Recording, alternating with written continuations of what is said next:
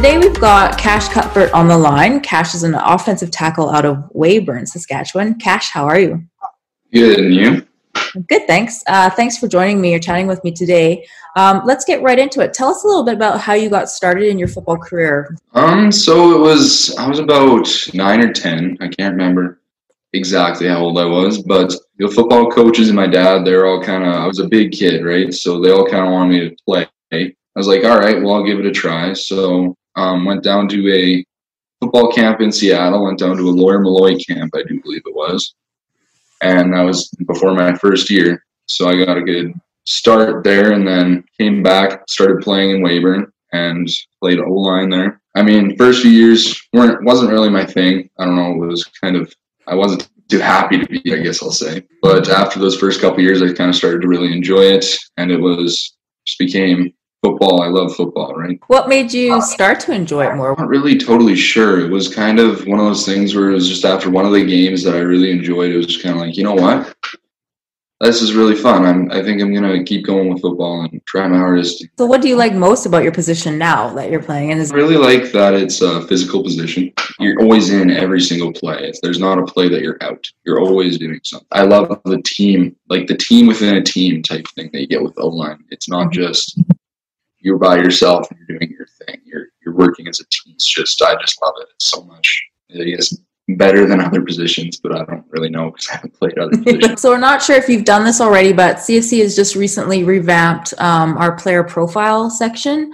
So players can now go and update and add any information such as any offers that you've gotten, any considerations, I think up to 10 like schools that you're looking at, and your commitment near the end when you're coming out, along with your highlight or workout or combine videos like the ones we did in Saskatchewan. We sent you guys the video of the combine drills. Plus any articles that we've written about you will be linked there, as well as any scouting reports or other podcasts that we do, like the Recruiting Masters podcast. So if you haven't done that, make sure you've submitted that profile or at least update your information. And you can update it as much as you want, as many times as you want. So you don't have to email us and say, you know, my weight is this or my height is this now, etc. So, but that being said, outside of the tangibles, what type of player would you say you are? I was kind of saying kind of under the radar. I don't really look for a whole lot of recognition or anything. Just kind of go out and do my job and get my job done to the best I can, and then celebrate with all the other guys after if it goes well. So. How would you say you best respond to different types of coaching? What makes you the most motivated, or things like that? Honestly, I haven't really found too much of a difference between coaches who are kind of more relaxed or kind of, I guess, more enthusiastic, I guess I'll say, about coaching. It's one of those things I've always just kind of thought of as they're coaching me, they're here to teach me how to do it. So I'll try to do the best that they are teaching me to do and not really worry about how they're teaching me to do it. So during the season, what would you say is your favorite part about football? I would definitely have to say it's the games, because that's where everything all comes together, and then we all get to see if we're up to snuff, I guess, for the other teams in the league and see how we work as a team. So I always just like the games much better than anything else. What would your goals be for this season? My goal would pretty much be to be a team leader this year, since I'm in grade 12. I would definitely like to be one of the leaders on the team that people look up to. Definitely would like to win a few games this year. What did your off season look like the past 6 months? It really wasn't too bad here. There was only about maybe a month or so, or a few weeks, where I couldn't actually go to the gym. But it was, as soon as we got back in, it wasn't really too different. It was just more about cleaning and staying away from other people in the gym. So I've still been going to the gym, making sure I'm lifting and just staying conditioned. So it's nice that we weren't hit too bad here. We ranked you on the CFC 200 class of 2021. How did that feel when you got firstly ranked, and how has that maybe changed, or maybe it hasn't changed, your outlook on how you want to progress, or has that motivated you at all? Well, it was I wasn't really totally sure what was going on. I was kind of, when did this happen? And then I was excited, and it made me want to do much better. Like, it made me want to get in the gym more, make sure that I was staying in those rankings, and it just made me excited to keep progressing in football. Just for those of you who are listening, the CFC prospect rankings are on CanadaFootballChat.com under the rankings tab that you can access with your gold membership. Those rankings, I know we've been doing those for about 10 years now. So I do know that we just had a combine in Saskatchewan, Moose Jaw, actually, or Regina, sorry. And I got to say, like, I was from last year when we saw you to this year, like you've done quite a bit of work. You've improved quite a bit. I was impressed with what you produce with your testing and all that kind of stuff. How would you explain or talk about that experience, the combine, and then if you've done any other sort of camps like down in the States? Well, I really liked that combine. It was good. It helped actually, it helped display, I guess, our skills a little bit better. And it was nice to actually get to go and do another combine. Like, it was kind of in that dead zone of we haven't done football for a long time. So it was nice to get out and actually do some football. So I actually went down to a few last summer. So I was going to go again this summer and do a few more. Those were interesting too. There were so many kids there, and it was just, some of them, it was kind of hard to get a look. People just wouldn't look at you because there's so many kids. And especially since I was a junior last year. This year I was planning on going down to a few and hopefully getting looked at quite a bit more because I was in grade 12. And I feel like I have progressed quite a bit since last year.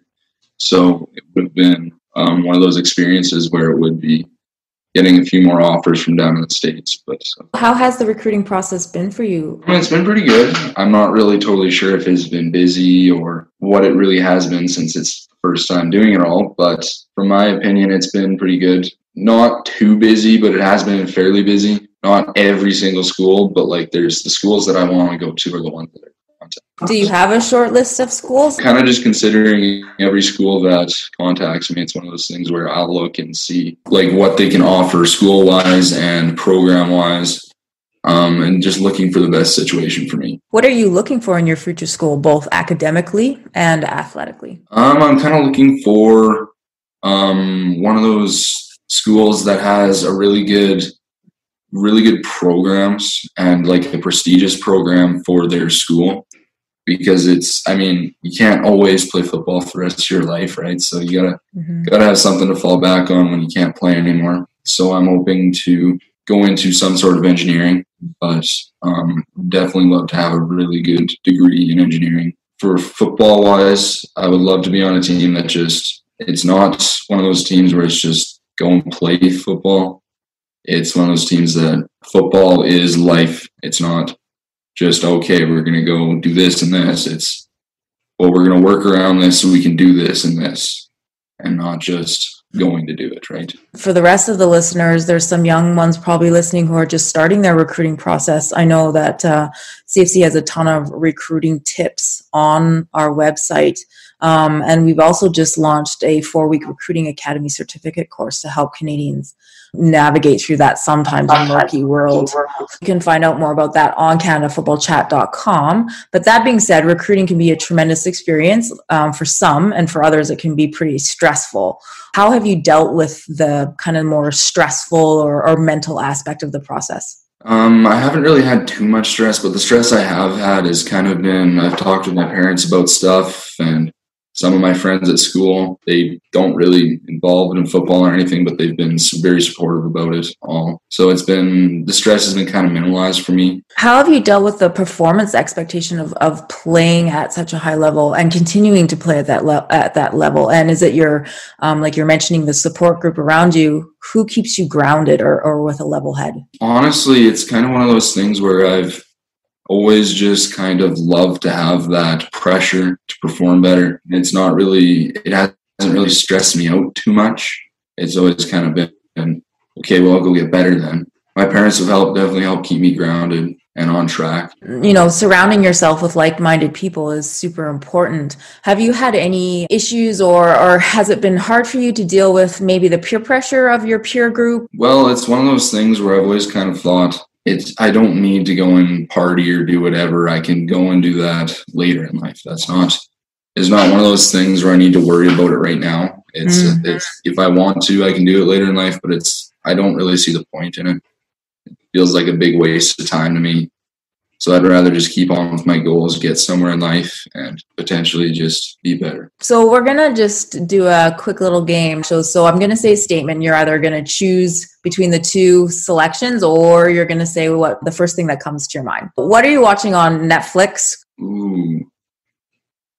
It'd probably be like, I just kind of starting to finish up Breaking Bad on Netflix. So. What would you wear? A helmet visor and a backplate, or gold-colored cleats? Neither one of those. Oh, no. Okay, well, what would you wear? Yeah, I would just wear the normal football getup. I'm not really flashy. I don't like to be flashy. Okay, what's on your music playlist? Ooh, typically country music, like older country, not none of that new stuff, just older stuff, 80s, 90s stuff. So you're the general manager of a professional football team. You have the first pick of the draft. Who are you taking? I don't even know. Anyone in the past? Okay, so in the past, who would you have taken? No clue. Honestly, it would just be such one of those things where I would need to consult with so many people before I could even bother picking someone. Sweet or salty? Ooh. Depends. Oh, wow. You're like right in the middle. Mm-hmm. Okay, so do you prefer dogs or cats? Probably dogs. Favorite blockbuster? Ooh, there's so many good movies. Probably the Avengers Endgame series. So think vacation. Adventure race or sit on a beach? Adventure race, definitely. Social media, Twitter, Instagram, or Facebook? Twitter. I don't really. If you could have only one video game, what would it be? No, I don't play too many video games, so it's one of those things I've just never really. Do you read books? Yeah. What book would you choose then? I enjoy Jules Verne books. And one last one, if you could be one person, a non-athlete in the world, past or present, who would it be? Oh, that's another tough one. We might be here a while if I have to think about that one. All right, well, we'll just say pass. All right, well, thanks again, Cash, for taking the time to chat with me today about what's been going on. Good luck this year. We hope you achieve the goals that you've laid out before you. As we always say, plan the work the plan. Looking for more exclusive Canadian recruiting content? Become a CFC Insider Gold or Silver member today for access to rankings, analysis, and the latest recruiting news from across the country.